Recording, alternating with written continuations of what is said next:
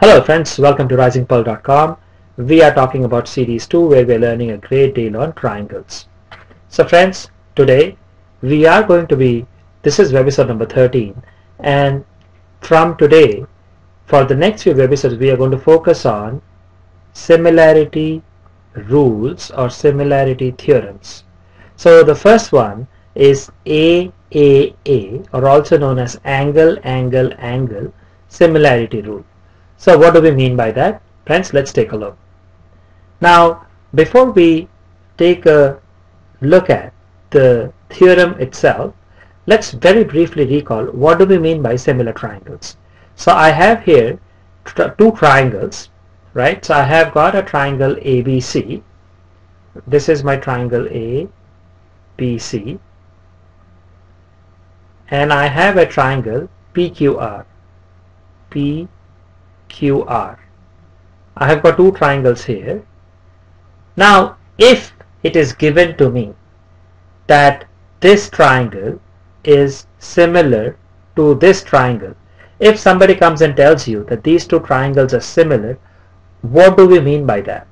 You know, friends, that the similar triangle, the similar symbol is like this. So if triangle ABC is similar to triangle PQR, what does it mean? Well, it means few things, two things specifically. One, all corresponding angles must be equal. All corresponding angles must be equal. So that means if you take angle B, this should be equal to angle Q. If you take angle A, this should be equal to angle P, and if you take angle C, this angle must be equal to angle R. So in other words, angle A must be equal to angle P, angle B must be equal to angle Q, angle C must be equal to angle R. So this is the first point. All corresponding angles must be equal. And the second point is all corresponding sides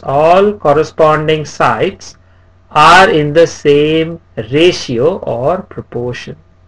Please note, friends, they are not equal. They may be equal, but they must be in the same ratio.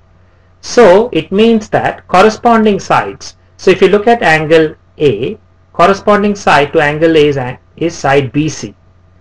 So let's write it here. BC divided by A is equal to P. So opposite to P is QR.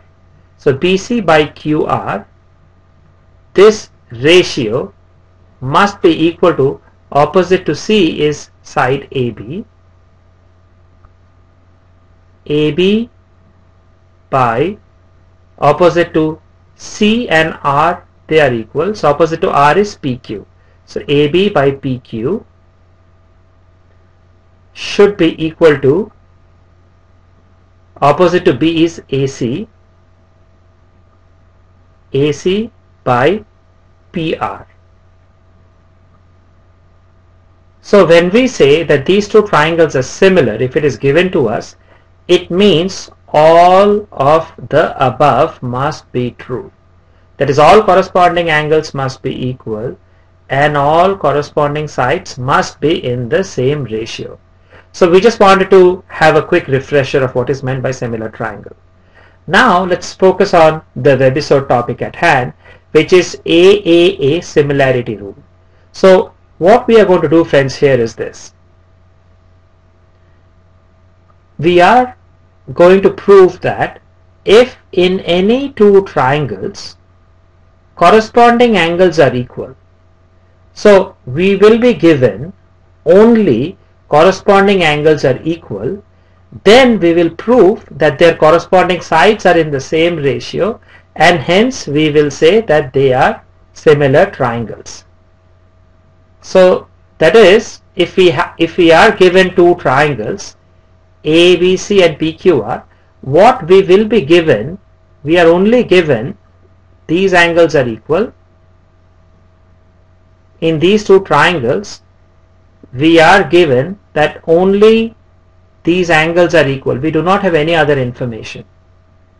And what we are going to prove is, just on the basis of this information that corresponding angles are equal, we can indeed prove that their corresponding sides are in the same ratio, and so we can say these two triangles are congruent. That means we are going to first prove that AB by PQ will be equal to AC by PR which will be equal to BC by QR, and if we can prove that, then we can say triangle ABC is similar to triangle PQR. So friends, just wanted to make sure that we understand what is given and what is that we are trying to prove. Now let's get started. So here we have drawn two triangles, ABC and PQR, as shown below. It is given that these angles are equal. That is, angle A equals angle P. Let's draw it. Angle A equals angle P. Angle B equals angle Q. B equals angle Q. Right? And angle C, it equals angle R. This is what is given to us. Right? Next, we need to prove that both triangles are similar. That is, we have to prove they are similar, or we need to prove that their corresponding sides are equal. Because if we know that the corresponding sides are equal, that is, the ratio of the corresponding sides are equal, then we can say they are similar triangles. So we have to prove these ratios are equal. So first, friends, what do? We do a simple construction. So on PQ, we try to find a point S such that the length PS, this length, is equal to the length AB. And similarly on PR, we try to find out the length PT such that this length is equal to the length AC. Right? And then we join S and T. Next, we take a look at triangle ABC and PST. If you take a look at these two triangles, what do we notice? We notice angle A is equal to angle P, AB is equal to PS, and AC is equal to PT by construction. So friends, what do we have? So we have then the two triangles are actually congruent. That is, this small triangle and this small triangle are congruent by, why are they congruent? They are congruent by SAS congruence rule. Remember from our last class, side angle side. That is, this side is equal to this side is equal to this side, and the included angle in between the sides are equal, then two triangles are congruent.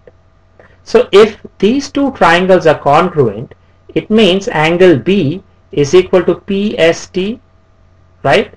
So we can write that as angle B equals angle PST, right? Because they are congruent triangles.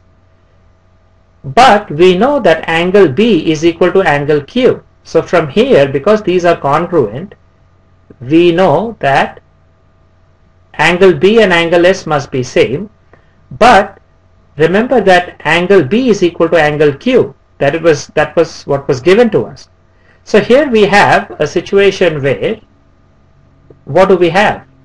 We have angle S equals angle Q, And so for lines ST and QR, PQ is a transversal and their corresponding angles are equal. So friends, what does this mean? You know that it means that these two lines are parallel. That is, this and this are parallel because the corresponding angles are equal, right? So these two lines are parallel.